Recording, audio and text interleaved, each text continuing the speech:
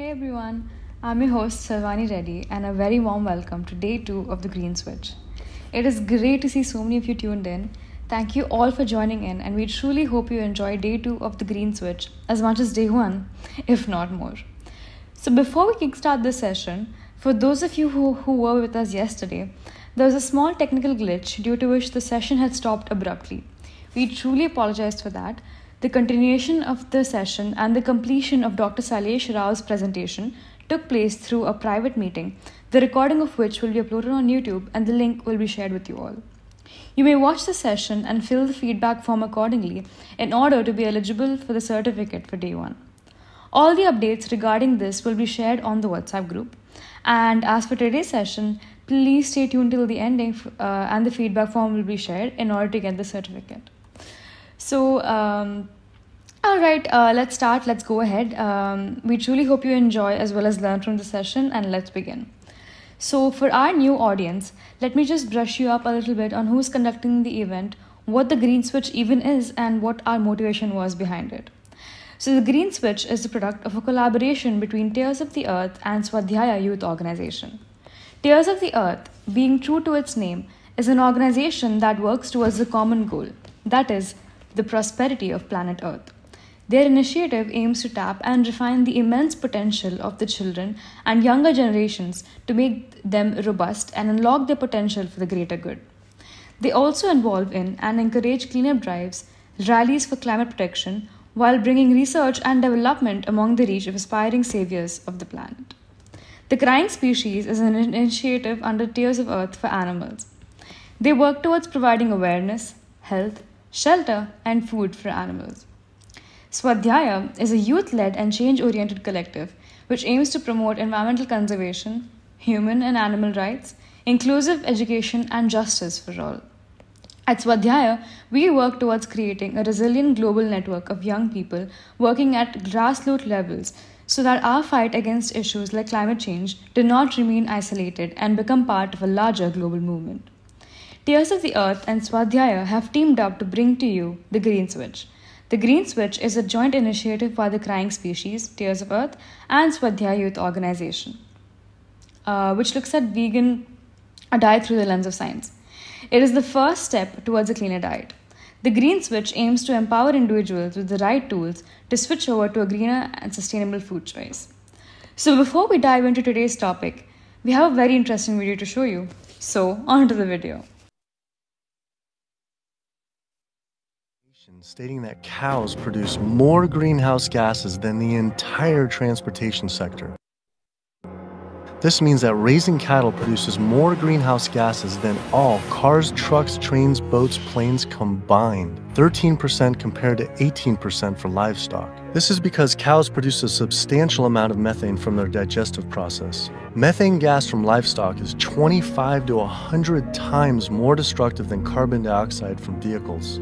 Here, I'd been riding my bike everywhere to help reduce emissions, but it turns out there's more to climate change than just fossil fuels. I started doing more research. The UN, along with other agencies, reported that not only did livestock play a major role in global warming, it is also the leading cause of resource consumption and environmental degradation destroying the planet today.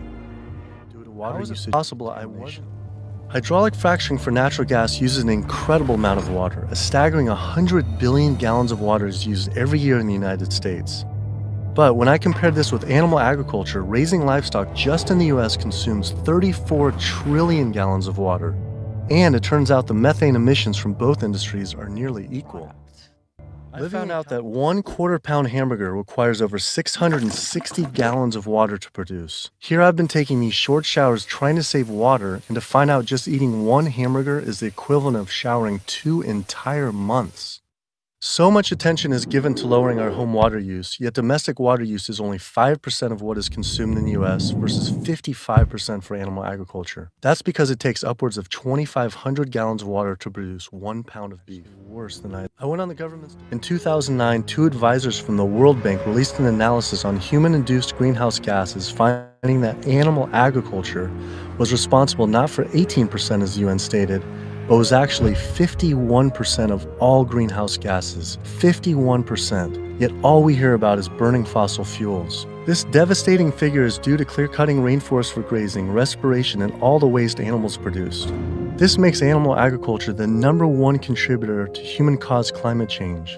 But not only that, I found out raising animals for food consumes 1/3 of all the planet's fresh water, occupies up to 45% of the Earth's land, is responsible for up to 91% of Amazon destruction, is a leading cause of species extinction, ocean dead zones, and habitat destruction.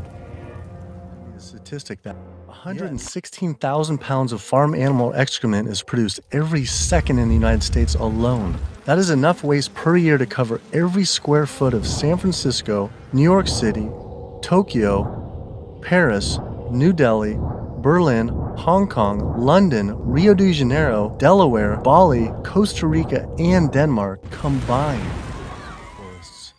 Our global rainforests are essentially the planet's lungs.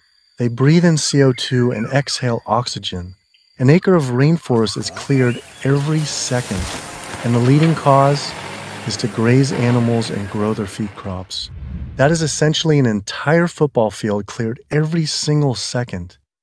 And it is estimated that every day, close to 100 plant, animal, and insect species are lost due to rainforest destruction.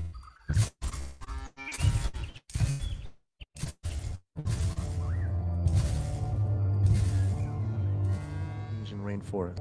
It is estimated that palm oil is responsible for 26 million acres being cleared, though, compared to livestock and their feed crops, they were responsible for 136 million acres of rainforest lost to use and population. But if we were to use the market guard model of raising animals, which requires 4,500 acres producing 80,000 pounds of meat, the average American eats 209 pounds of meat per year. If that was all grass-fed beef, only 382 people could be fed on their land. That equates to 11.7 acres per person times 314 million Americans, which equals 3.7 billion acres of grazing land. Unfortunately, there are only 1.9 billion acres in the U.S.'s lower 48 states. Currently, nearly half of all United States land is already dedicated to animal agriculture. If we were to switch over to grass-fed beef, it would require clearing every square inch of the United States, up into Canada, all of Central America, and well into South America. And this is just to feed the United States' demand on meat. But that figure doesn't even take into consideration that much of that land isn't suited to graze livestock. We would have to convert all mountain ranges to grassland, clear ancient forests and national parks grazing, and demolish every city just to make room to graze cows. Just like Brazil, the United States isn't suited to meet the demands for nation. In 1812, there were 1 billion people on the planet. In 1912, there were 1.5 billion. Then, just 100 years later, our population exploded to 7 billion humans. This number is rightly given a great deal of attention, but an even more important figure when determining world population is the world's 70 billion farm animals humans raise.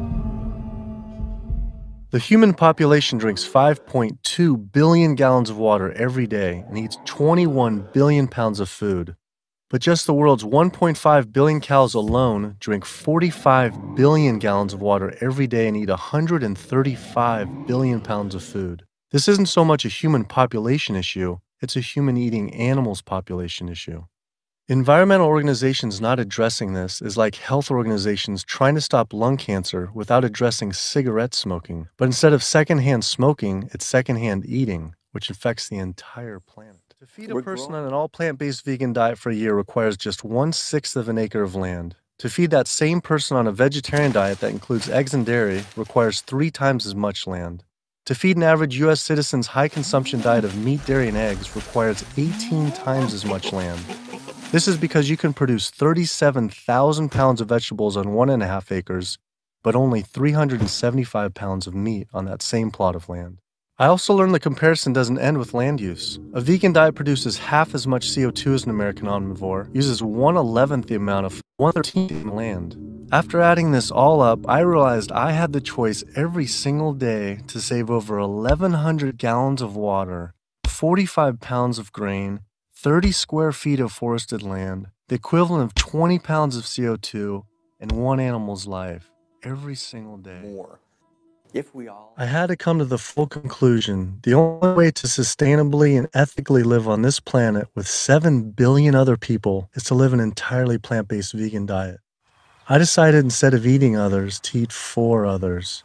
At first, like these environmental groups, I was afraid of what it'd mean to change, but now I embrace it.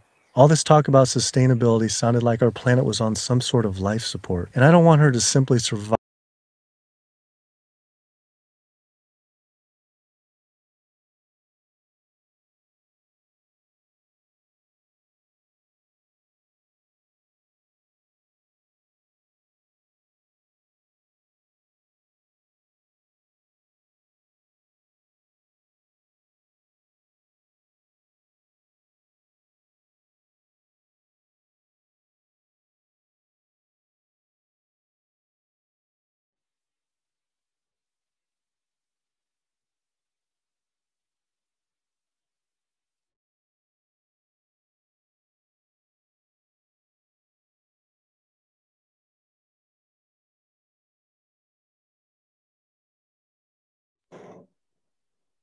Sorry about that, I was on mute. So that was a wonderful video, and it really amazingly just threw light on the topic of the day, which is dairy and poultry as potential contributors to the climate crisis. So when it comes to being more sustainable and adopting a sustainable diet, and in general, dairy and poultry are not often given much importance when you consider their impact on the environment. People usually give up red meat, but rarely give up on dairy and poultry. So, to enlighten you a little more on this and share his vast knowledge, we have with us Mr. Rituraj Fukan. Mr. Rituraj is an environmental activist and writer based in Assam. A commerce graduate, he quit his government job to begin a lifelong engagement with nature, traveling, writing, and teaching students about the environment, wildlife, and climate change. He is the Secretary General of Green Guard Nature Organization, a grassroots civil society civil society group working with fringe forest communities to explore and establish sustainable options for the management of man-animal conflict. He also serves as the Chief Operating Officer of Walk for Water, a group that is leading a global water conservation movement with a mission to provide universal access to safe water. Rituraj is a climate reality leader trained at Istanbul in 2013 and is a national coordinator for biodiversity in Climate Reality India.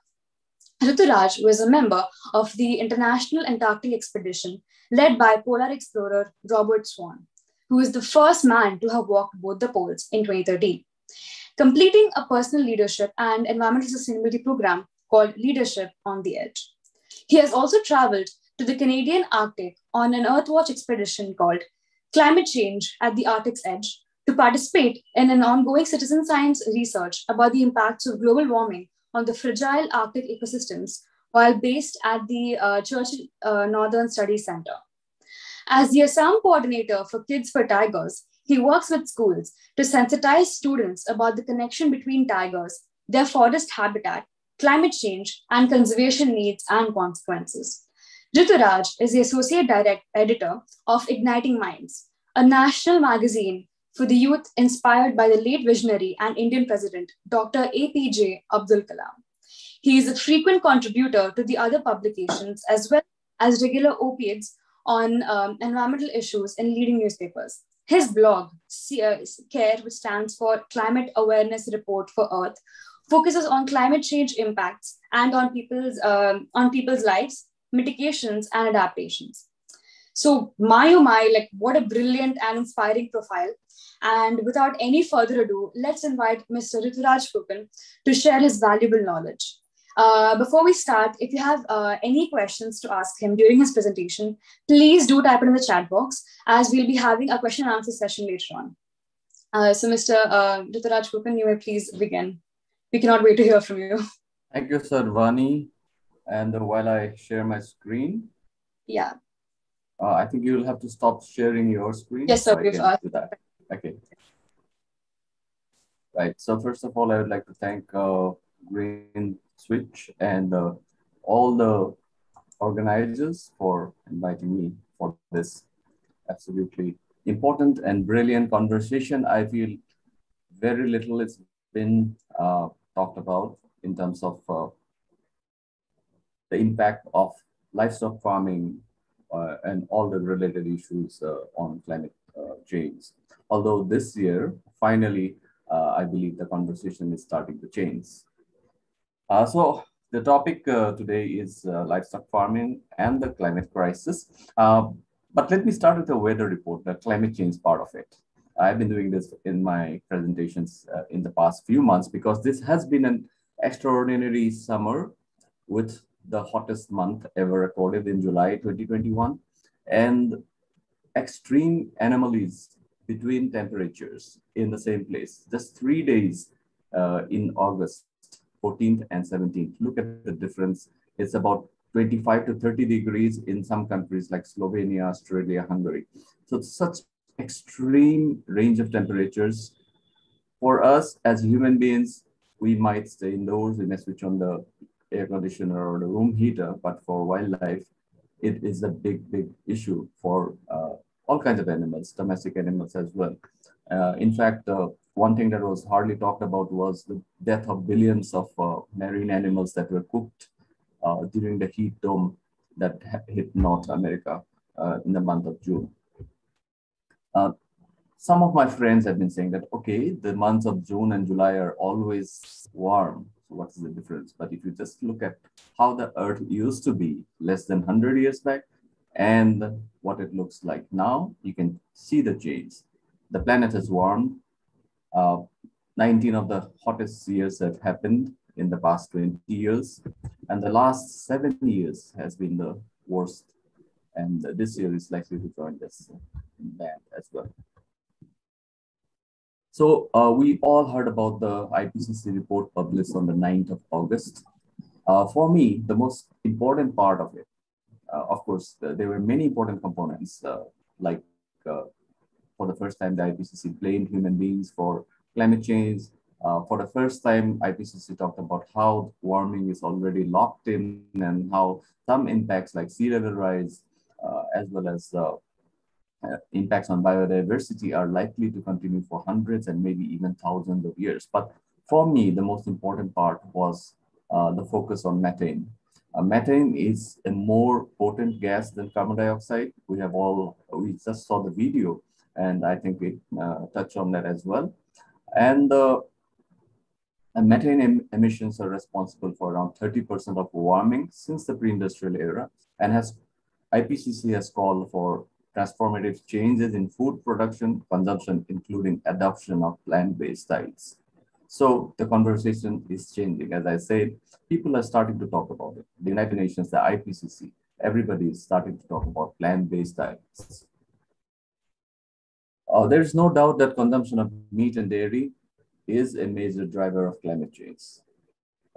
The figures are really, really very controversial. There is no real consensus on what kind of impact we saw in the video. There was a claim of 53%, but there are other studies which claim different percentages, but it really doesn't matter. One common way of saying it is that emissions from the livestock sector are perhaps more than direct emissions from the transport sector. Now, when you talk about livestock, of course, there are a lot of different issues involved, and we are going to look a bit in depth into all those related issues. Now, even with supply side action to stop production, but because the demand is growing, that means that emissions will continue to rise. So where does this greenhouse gases from food production come from? Number one, land use change, clearing forests for farms and ranches, which reduces carbon storage in trees and soils. That is 29% of total food production greenhouse gas emissions. And 38% comes from farmland management activities, such as preparing the field. We heard about palm oil being mentioned in the video, then there are a lot of related issues as well. Then also a lot of fossil fuel is burned to run the tractors and harvesters and all the other machinery. Raising livestock generates 21% of greenhouse gas emissions, and that includes methane that's belched by animals, as well as nitrous oxide and methane that's released from the manure. That again, we look, there's another slide that looks in depth into that. And then remaining 11% comes from activities beyond the farm gate, which include mining and manufacturing, transportation, etc. Not all foods are the same. Beef is, of course, the largest contributor to climate change, and then other meats as well. And then dairy contributes about 8%, just that over 4. Now, if you do a comparison between animal-based foods and plant-based foods, emissions from animal-based foods are twice of plant-based. Food production is, of course, a big contributor to climate change. So it is it is important to be able to measure greenhouse gas emissions. And currently, the UN Food Summit is on, and that is actually looking at a lot of these issues related to climate change, sustainable food, and the future of how animal agriculture and the entire food production system is going to work. About 30% of total global man-made greenhouse gas emissions. Now we have another figure here, 35%. So all this, there's hardly any consensus on what contributes what, but definitely the majority of the emissions comes from production of animal-based foods. This is just a graph showing which species are the major contributors. These are species that are domesticated by human beings. As you can see, cattle are the main contributors with about 5 gigatons of CO2 equivalent emissions, about 62% of the entire sector. Then dairy cattle and beef, of course, generate similar amounts.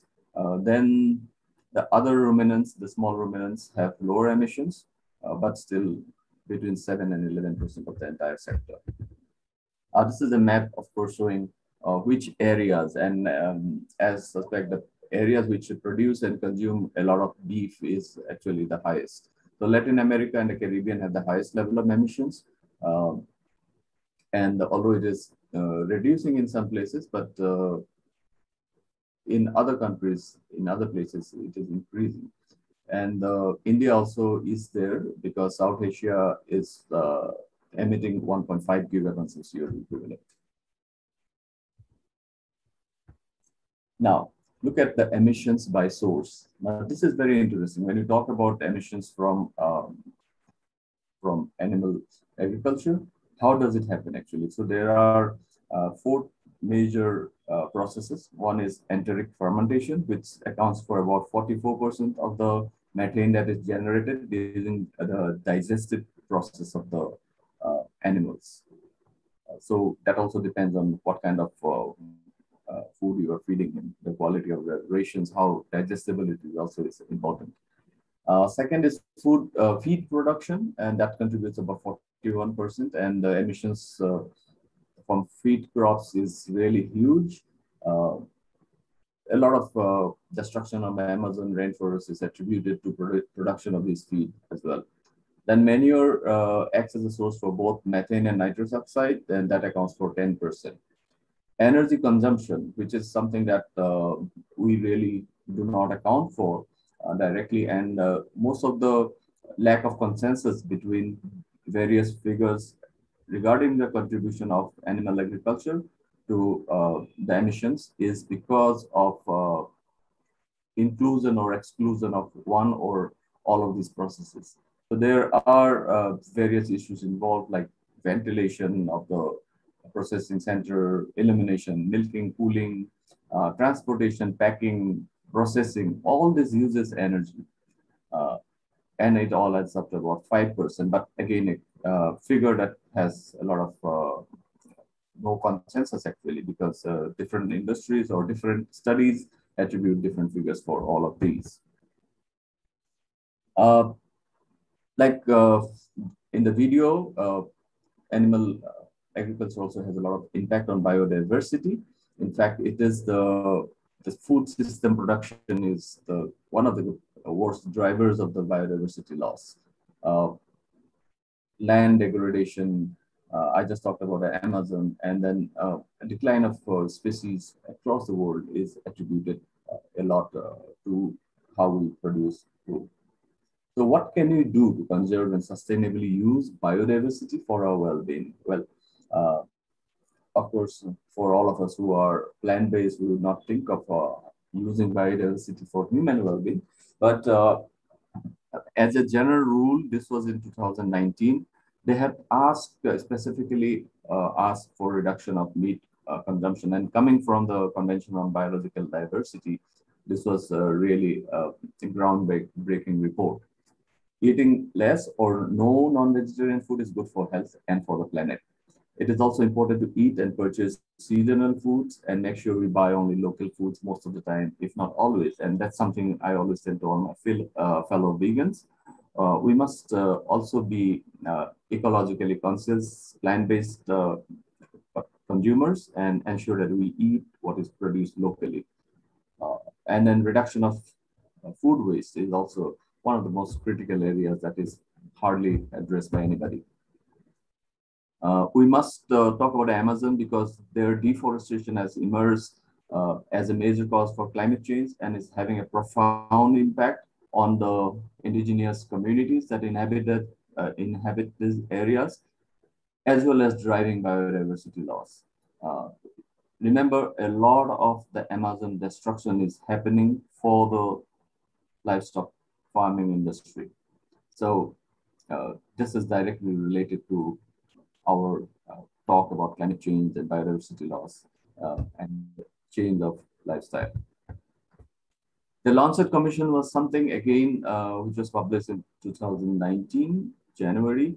And this was perhaps one of the best studies, 3 years of extensive research and representing scientists from different allied subjects. And they actually recommended a drastic shift to a plant-based diet in order to maintain a healthy human population and a healthy planet.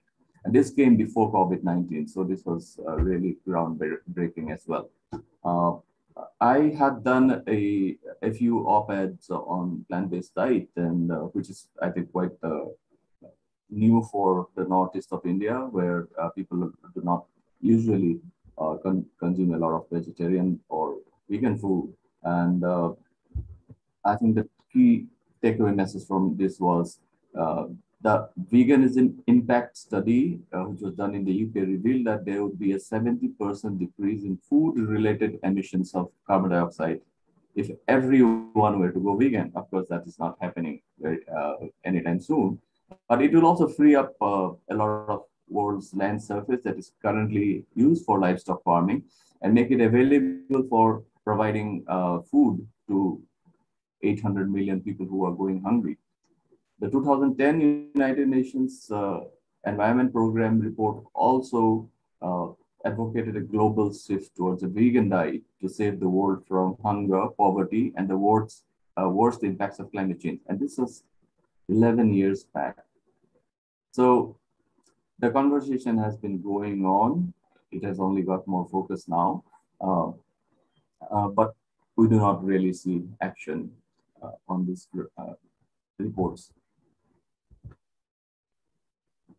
So the shifting global demand for meat and dairy is central to achieving the climate goals. It is unlikely that the commitments made by countries under the Paris Agreement will keep us below 2 degrees Celsius. And a shift in dietary habits would be essential to achieve the targets of 1.5 degrees Celsius warming limit above pre-industrial levels that we all aspire to achieve. Reducing demand for animal products would also significantly reduce the mitigation costs in non-agricultural sectors by increasing the available carbon budget. Because we know that finance is such an important issue. We know the 2015 Paris Agreement wanted every nation to work towards net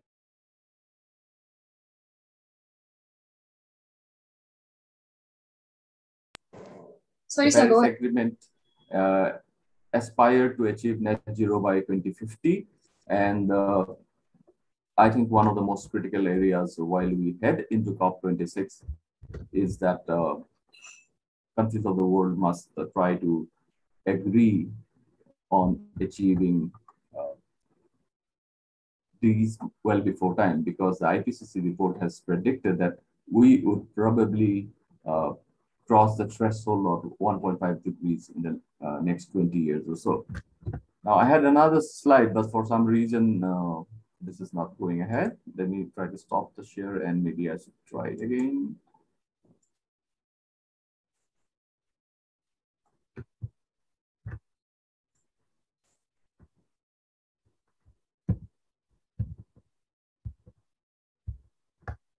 Uh, this is actually the last slide, but I thought it was quite important. A lot of us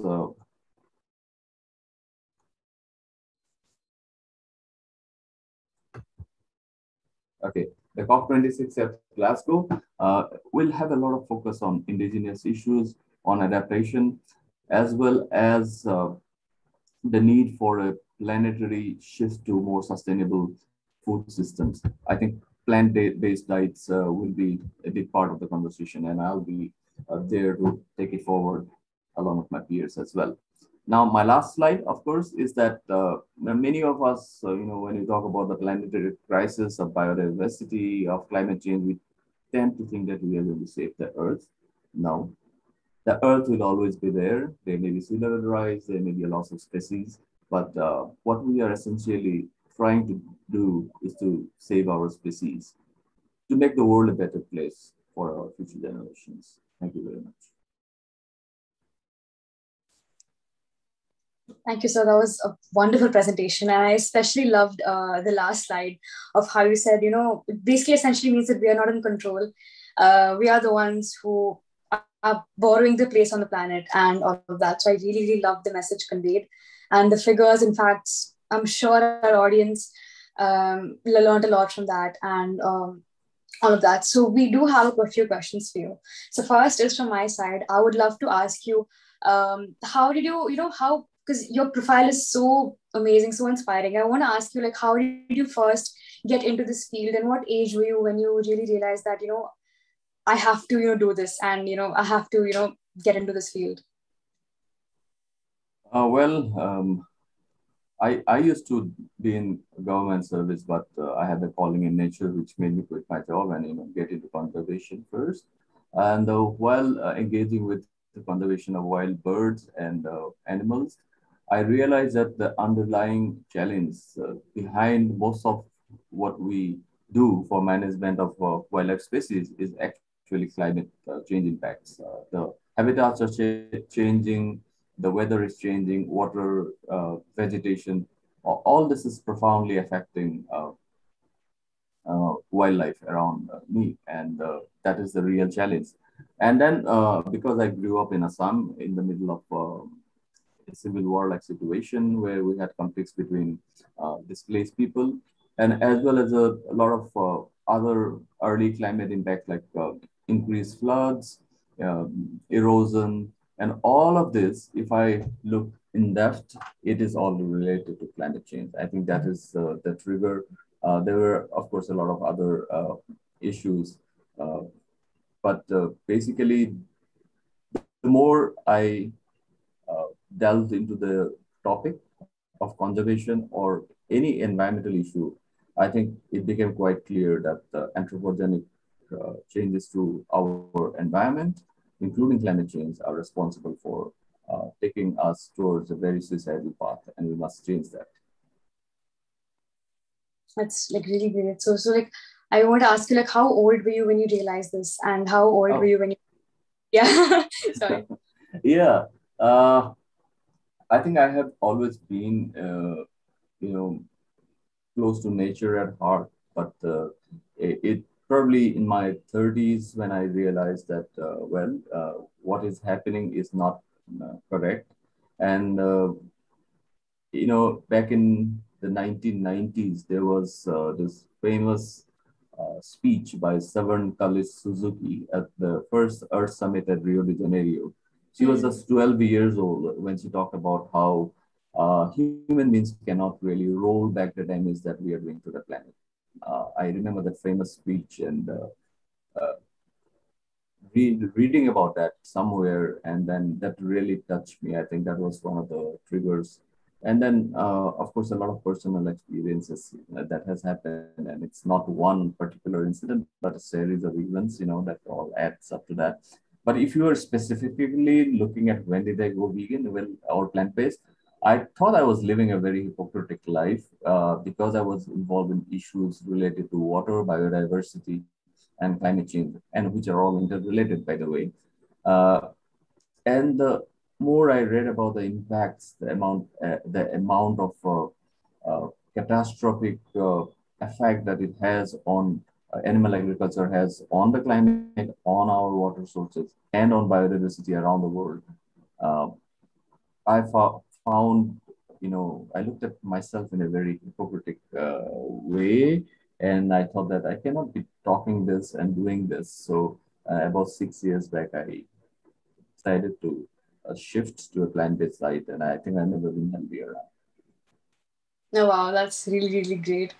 And so there's one more thing that I wanted to ask. So, we hear a lot of, this spreads through social media, and generally, like, it's a thing that we hear that, crops such as maybe almond, like, which is very water intensive, and other like people always try to throw trash on a few crops such as maybe avocado and almond, and they kind of use that as excuses to say that even plant-based foods are harmful to the planet.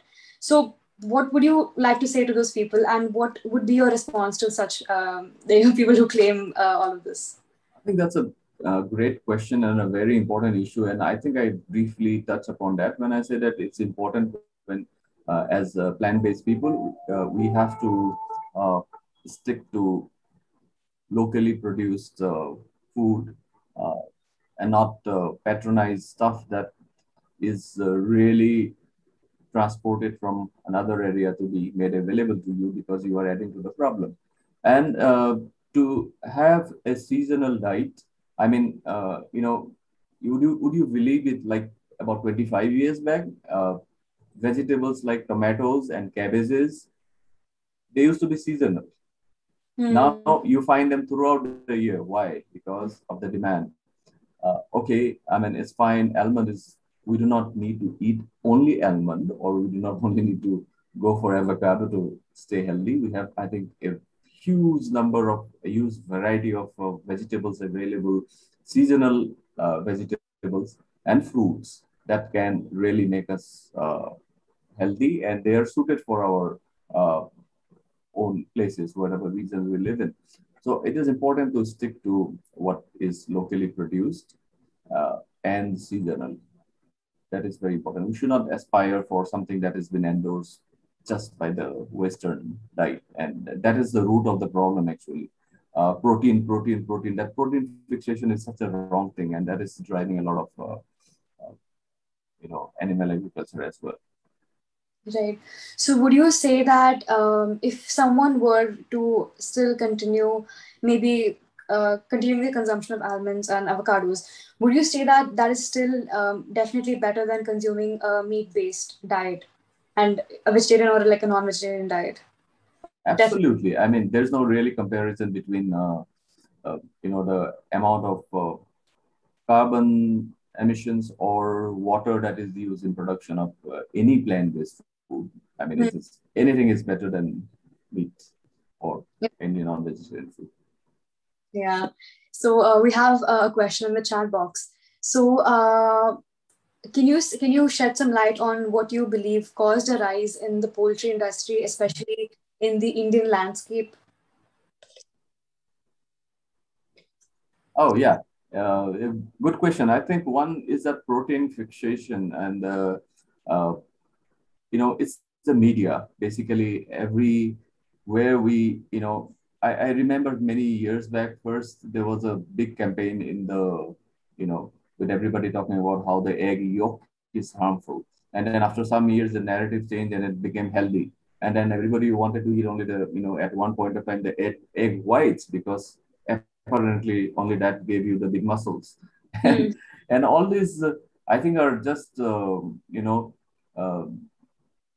marketing strategies depth Right. are planted in the media, and that is what really pushes it. And same thing with chicken. Now there is a lot of focus on the poultry industry because many people are trying to push this as an climate change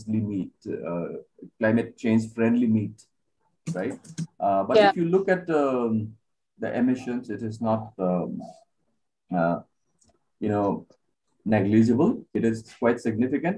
And besides that, if you also look at the poultry industry from the point of human health, it is not very healthy. We know have been studies which show that the amount of toxins, the amount of antibiotics that is used in the poultry industry is really, really harmful, and it is slowly making your human body immune to all these antibiotics. Exactly. Uh, Yeah. Yeah. so the rise of the poultry industry is not really good. I think it is just fueled by uh, this protein fixation and the media planted stories. Right, yeah, totally agree. And like, especially because I've heard like such horror stories of, chickens being injected with like, hormones and whatnot just to, make the chicken look bigger and to make the meat more, delicious and more juicy or whatever. So it's just horrible. And, it takes a toll on one's health over like continued consumption. So I'm really glad you brought that up. And so our next question we have is, what are your opinions about the energy consumption between cow's milk and soya milk? So I guess this is sort of related to previous question. And is there a balance in energy trade-off? And if not, then how can we ensure it? This is really something uh, that we have to choose because if we choose to have milk that is any kind of milk, whether it's cow's milk or soya milk, that is packaged and transported and distributed uh, from one specific location, and you buy that from the market, then there's a likelihood of you contributing to the emissions, right? Greenhouse emissions. However, a lot of plant-based milk can be produced at home, and it can be locally sourced. So if you really have to make a choice, I guess, of course, you cannot. I'm never going to be advocating, you know, other animals' milk, which is essentially unnatural. But if you really need the soy milk or almond milk, I think it could be produced locally or at home. That would be the best. Yes, I totally agree. I mean, it's so easy and cheap to even make it at home instead of buying packets. And that's where the whole notion of it being so expensive comes about because of all of that. Yes. So we have one final question for you. So again, when people mostly talk about like vegan diets, it's revolving around, the climate and warming and all of that. But there are other problems as well, which when it comes to health and especially, the most recent incident, which is, and the ongoing problem, which is the coronavirus pandemic. So all consumption of animal-based diets can have such implications as well. So if you could, share some of your views on that. Definitely. I think it is quite clear that almost most of the zoonotic diseases have been related to consumption of uh, animal meat as well as other products, and of course, destruction of wildlife habitats, which has got us closer to is wildlife or animals in the wild. Um, there are other factors as well, because in the future we might see more and more of these viruses emerging from where they are buried in the permafrost because of climate change. The permafrost is melting, and a lot of viruses, some of them known, like anthrax, for example, which had an outbreak a few years back. And Yeah, yeah. when people looked at where it came from, they actually located a dead reindeer which was buried for maybe hundreds of years, somehow got contact with the domesticated reindeer, and then from there it came to the humans. And there are a lot of other viruses, that are buried there, which we may not even know, and that can be transmitted to humans in the future. There is a close relationship between viruses, emerging viruses, climate, and human health. So yeah, these are all interconnected issues. Yeah. And it's especially like since you've mentioned it, like the whole permafrost melting and everything, like it's very scary when you consider you don't know what can come out. You don't know what can, just break out at any time and, wipe out humanity as we know it. So it's just very scary, to really think about it. So we have one last question, which is okay. So would the sudden drop in poultry, dairy, red meat, animal husbandry, etc., have an impact on livelihood of people? And if it does, how do we ensure that people find another source or to supplement to avoid a huge surge of unemployment, as there are many people involved in through employment in this industry?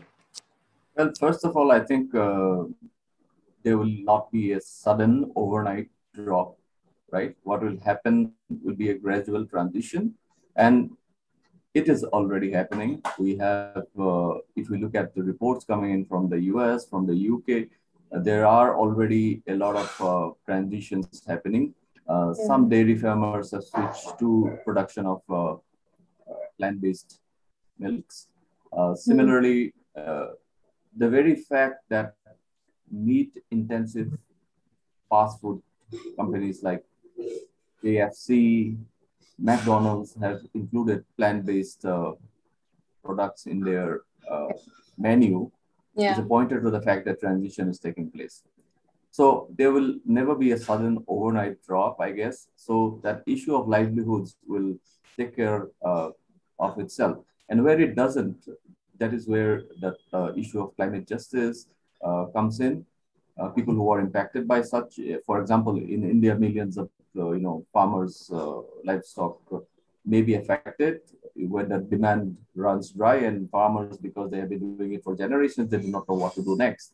So I think here there has to be government and civil society helpful to make that transition to other livelihoods. Yeah, especially like so you've mentioned, like it's not going to be like it's people are not going to turn vegan overnight, so it's not like sudden unemployment overnight. And obviously, if the meat and dairy industry demand reduces, something else's demand will increase, so jobs will always open up. And I feel like that's a very funny excuse, and like in general that people give, to sort of brush off veganism and all of that. And to add to that, the two highest growing employment opportunities in the US. For example, number one is solar technicians, people who fix those and maintain the solar panels. And number two is those the wind technicians. So they are related to renewable energy. So the transition, I think new jobs will open up as well. Yeah, definitely. Like there's a lot of green jobs, and the green market is also increasing slowly. So it's great to see like changes happening slowly but surely.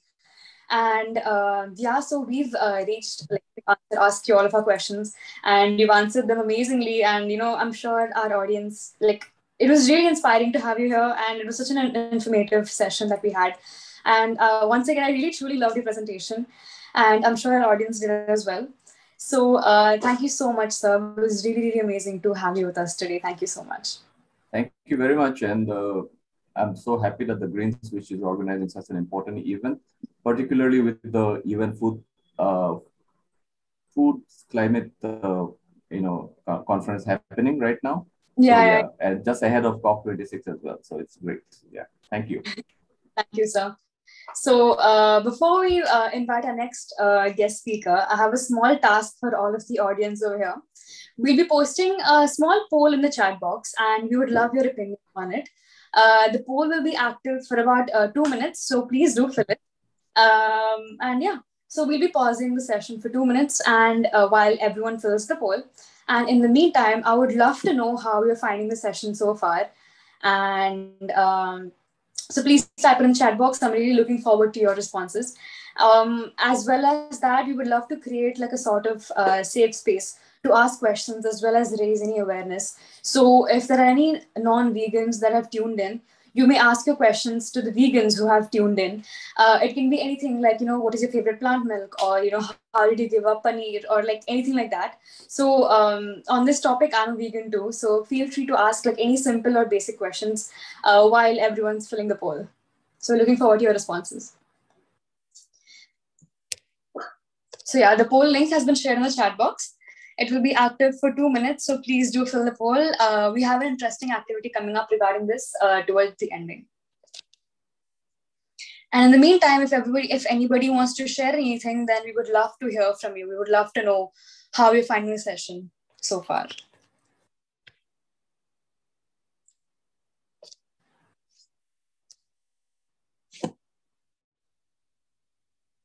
Come on, guys, don't be shy.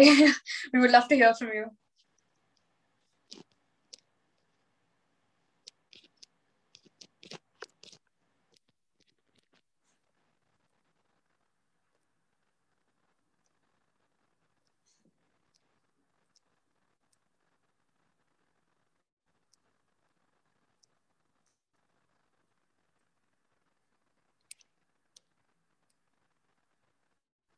All right, no worries. I guess our audience is a bit shy today. No worries. You guys will loosen up and become active, I hope. So the poll is going to keep going on. It'll be active for a period of 2 minutes. And so please do keep filling it. We'll be addressing it towards the ending. So yeah. So now I would love to invite our wonderful green activist of the day, Shyamali Gramapadya. I really hope I'm pronouncing your name right. Feel free to correct me if I got it wrong. So yeah, a little bit about Shyamali. She runs a page called Planet Ninjas, where they educate people about the real life impacts of climate change, while also helping with solutions and alternatives. She's a climate reality leader as well. And in addition, she's a food scientist and she develops plant-based products for different companies. She's also been working with regenerative agriculture, and she has interned at farms and plans to take up, farming professionally eventually. So, hi Shyamali, welcome. Hi. I'm not sure if you can see my video. Yeah, okay, we can see you. Because I can't see myself, so I wasn't sure. So first of all, Shyamali, a big bow to food scientists like you, honestly. Like for vegans like me who still love the taste of meat, plant-based meats are a big savior. And it's food scientists like you who make it possible. So thank you so much, first of all. And how are you doing today? I just good. Hope your day has been good. I've actually heard Raj speak before in one of the climate reality events that I attended. So listening to him talk again was really nice. And like you said, I think this is an amazing platform just for open speech, for people to understand what other people who've switched to plant-based diets or vegan diets have been through, and there's not a lot of people talking about this. So I think this is really, really nice that you guys are doing this. Really glad. So again, if any of you have any questions for Shyamali, then do put it in the chat box. We'll be addressing it towards the end. And so to start off, a little birdie told me that you used to be in love with cheese and even joined the cheese industry initially. And after coming to know the horrors of it, you gave it up completely and adopted a plant-based diet. So why don't you brief us a little bit about your journey and how all of this happened? Of course, yeah. Going back a little bit before my love for cheese. So I grew up in a fairly compassionate and I think empathetic family. I think we grew up not eating a lot of meat, and then traditionally and culturally. But as I've traveled more, as I've made more friends, I did start eating meat and quite enjoyed it. And this was when I was in school, right?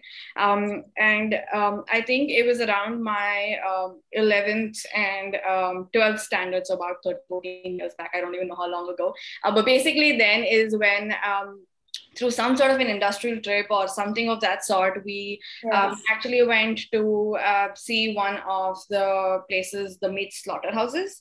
And that's kind of when I understood the realities of what happens when you're actually eating meat, right? And it was also a moment of realization of not knowing what eating chicken actually meant.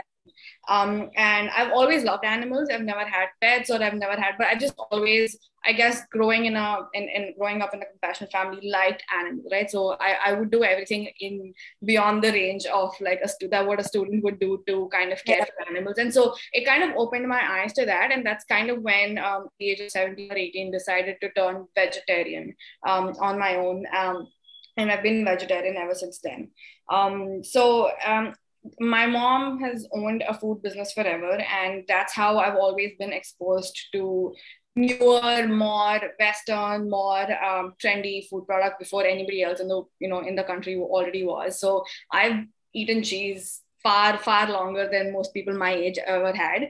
And so I grew up loving cheese, absolutely loving paneer, and they were more like a staple part of my staple, more than any other normal Indian was probably eating. And so when I chose, while I was choosing my career path, I think working in the food industry became kind of obvious for me. And so I decided to plan taking my subjects in the way where I would be able to study food and go on to study dairy and go on to study cheese. And grew up obsessed with wanting to work with cheese just so that I can eat free cheese all the time. That was honestly the biggest motivation. And so I went to the US, studied food science. Right after that, got my first job ever in a dairy industry, one of the biggest dairy companies in the US. Wow. And it was a dream job for me, right? So I was working with cheese. I was working with cheese-based seasonings, things that go on top of your Doritos and your Lay's and whatnot, and basically got to sample free chips and popcorn every single day while working with cheese, right? So that was my job, and I worked for about 2 years developing products for a lot of different clients all across the world, basically made all kinds of fun stuff. And the more I dug deeper into the history of that company, the history of how they've become so big, where they've been making their profits, is when I realized what the dairy industry actually stands for, and not just from an animal cruelty point of view, but everything, right? Like the amount of people that have been exploited, the amount of land that's been stolen, the amount of environmental damage that's been done. And I think it's at that point where it just opened my eyes, and it was a very quick transition for me. I didn't have to sit dwelling on it for a long time, because once you know the facts, you can't really, it's not really, oh, let me think about it, or, let me think about what I can do for this. At least that's the way it was for me. And so the decision between turning vegan after being vegetarian for a long time just came pretty naturally. It wasn't a very, oh, this is the new trend, or, this is what everybody's doing. It just made a lot of sense because I could see the hard facts. But obviously I couldn't keep working in the company if I wasn't going to make the products. So that's kind of when I decided to make the big switch, but also realized that it wasn't going to work for me if I was going to stay in the US, because I needed to make some big changes. So that's when we decided to move back and decided to work with companies here so I can use my skills to basically see what I can do for the plant-based industry in India. This was in 2018, and between 2018 and even now 2021, there's been an explosion of the number of companies that are working in the plant-based space, right? So it was actually pretty hard for me to look for something that will make sense for me in terms of a job that I would like, but also stay where I'm supposed to stay. But that worked out, and I started working with a plant-based protein beverage company the moment I came back, and I've been working in plant-based milk ever since. And so, yeah, that's been my journey. A complete switch from dairy being a part of every meal every day of my life to it just completely disappearing overnight, pretty much overnight, and just completely changing my career track. And post that, I think I've also taken a hard look at where the Indian food industry lies within the dairy industry space, right? Because Indian dairy and the dairies in the Western countries are far different. Indian dairy, even though very unorganized, is still far different than the ones in the Western. So took a hard look at that, and it took me all the way to the roots of farming, took me all the way to seeing the way our foods completely changed, the way our food systems completely changed. And so now I'm taking a step back and learning about regenerative agriculture. I've been interning at a couple of different farms and trying to understand where how animals have been used in farming, but also from more from a health perspective of how plant-based diets, whole foods, plant-based diets, local, indigenous, small, seasonal foods are actually what our ancestors have been eating, and how it's beneficial for health, and just completely making this the modern Indian or the urban Indian is very, very heavily dependent on dairy. And so to make that switch to seasonal, local, more whole foods is going to be a long way. So trying to study that so I can maybe raise more awareness. Wow, that's really great. And we have someone, Vanshika, in the chat box saying that it was a very brave transition, especially since it was not just diet and job, but it was like country as a whole and everything. So that's really amazing. I totally agree with her. And since you mentioned that you joined, you've helped in developing plant-based foods. So I'm definitely very fascinated by plant-based meats and other alternatives. Yeah. And I would love to, really love to know, about some of the stuff that you helped develop, or some of the companies you've worked with, or, how the whole, yeah. Sure, yeah. So I haven't worked with plant-based meats as much. My expertise lies mainly in milks. One of the biggest achievements, I think, for me is the first company that I worked with in India is called Strive. And we've launched back then, but yeah, we launched India's first protein beverage, plant-based protein beverage. And so it's a ready-to-drink protein beverage. So basically the aim was, there's a lot of rise in this obsession with protein, like even Ruturaj talked about, right? People are getting obsessed with protein. People are more aware about fitness, and they're caring for their health. And so it's not something that people are going to stop consuming or stop doing just because you're moving to a vegan diet, right? But there was also a rise in people feeling allergic to whey because either they were lactose intolerant or the quality of whey was bad. And so it was the right time to capture the market of that source, to start converting people to thinking about plant proteins, which wasn't that common at that point, right? Even just 3 years ago.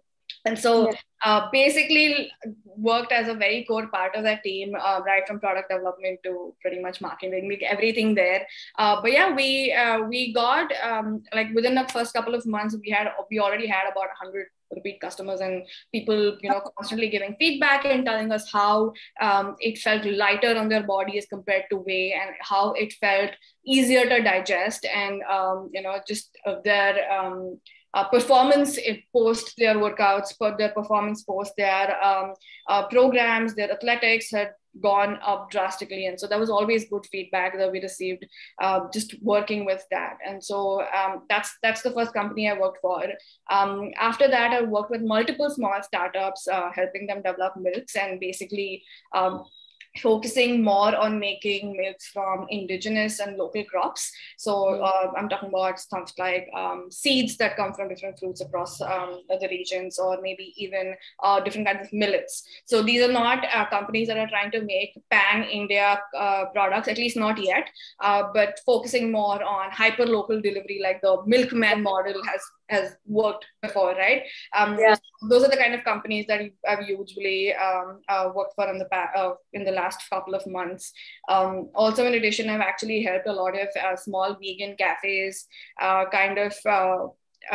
cafes add vegan items to their menu, just so that there's more happening there. So just smaller companies, I think those are the ones that actually need help. The bigger ones can have all of the resources they need. So, but yeah, that's what I've mainly done. Oh, wow. That's really, really great. Just love what you do, honestly. It's such an inspiration. And so when it goes into, like you've mentioned, producing local, milk from local crops. Yeah. And alternatives for cafes and all of that, for the inclusivity for vegans as well. Correct. So what are the challenges you have faced while doing this, and have there been any challenges, especially there must have been, when finding the right crops and, figuring out the technicalities of it. and in general. So honestly, the food industry in India is brutal. It's brutal everywhere. With respect to the fact that you have insanely big companies who monopolize everything, right?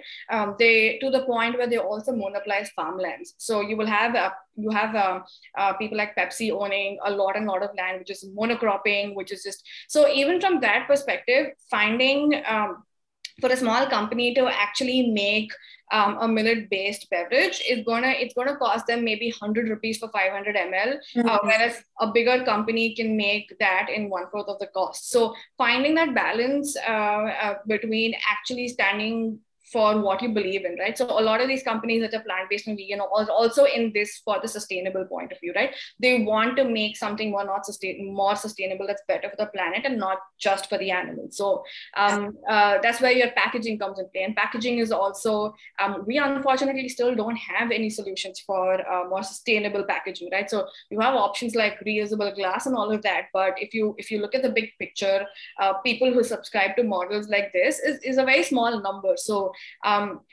standing for what you believe in, practicing that, and and actually being able to do it, there's a big difference in there, right? So going back to the example of the protein beverage, I was also one of the people responsible for making sure that our sustainability needle, is what we called it, doesn't sway too far from what we've thought of it.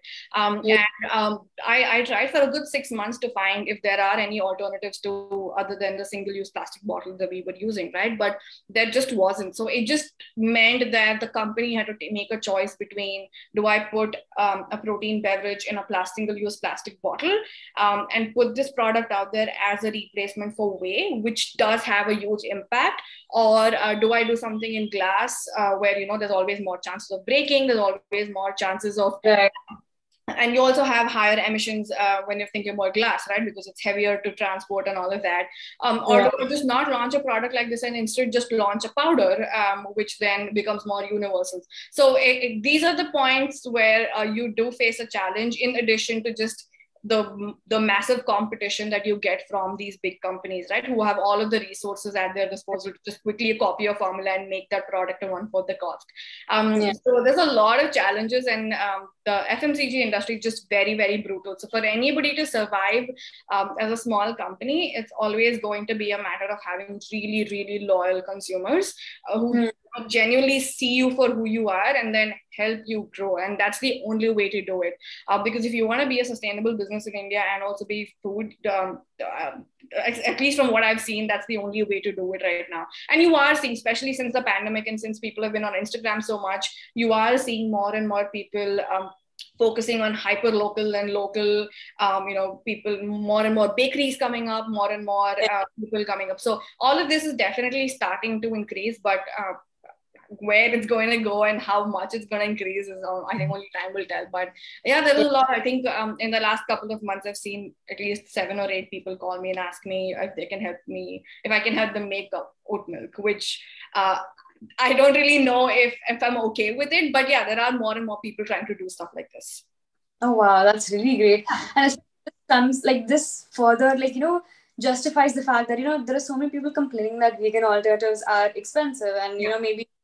And that's where it all comes into play. Like, if you consider a large company, like a huge MNC producing something, they'll obviously make it for much cheaper and afford to sell it for cheaper prices, because they have other side businesses which make more money and cover for the cost and all of that. And there are these small companies which are trying their best and all of that. So like, it completely justifies everything.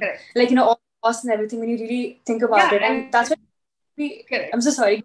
Yeah. No, I'm just agreeing with you. I mean, it's absolutely true.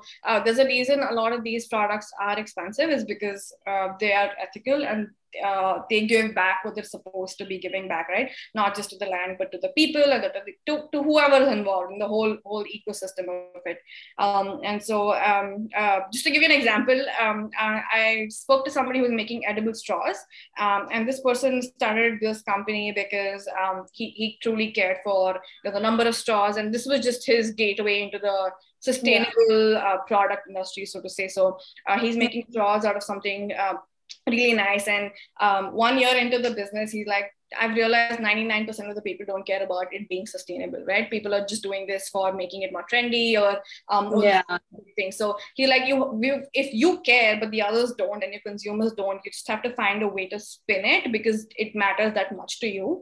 So spin it in a way where it will fit that consumer's lifestyle. It will fit what they're looking for today, as opposed to fighting so many battles where you're just going to keep losing them, right? So that's what he's done. He's just put his product out in all of these trendy cafes, and that's what everybody's talking about, and that's the way he's made his sales, right? As opposed to printing sustainable on his straws everywhere. He's like, people don't care if it's vegan, people don't care if it's sustainable. But now I still have people consuming my product or using my product, so which makes a lot of sense. Yeah. Wow, like exactly, like it all puts things into perspective and makes people understand what really goes into all of this. So yeah, and I think I've asked all the questions that I have, and thank you so much for answering like in such a nice manner and shedding a lot of light on this topic, which is not really talked about much, because coming from the point of view of someone who is part of the industry, it is a different perspective as to other people who are just advocating veganism. Like you are part of the industry, you are working for it, you're working to make products. So like the perspective was amazing, and I don't think like I've gotten this point of view and this perspective before, and I feel like I can say that for the audience as well. So thank you so much, Shamali. It was really great having you here. And this is my first time talking to a food scientist, so it was just amazing for me as well. No, thank you. Thank you, Shamali. Thank you so much. All right, everyone. So we're almost at the end. And if you remember earlier, we made you take part in a poll. So if we could have the results, please.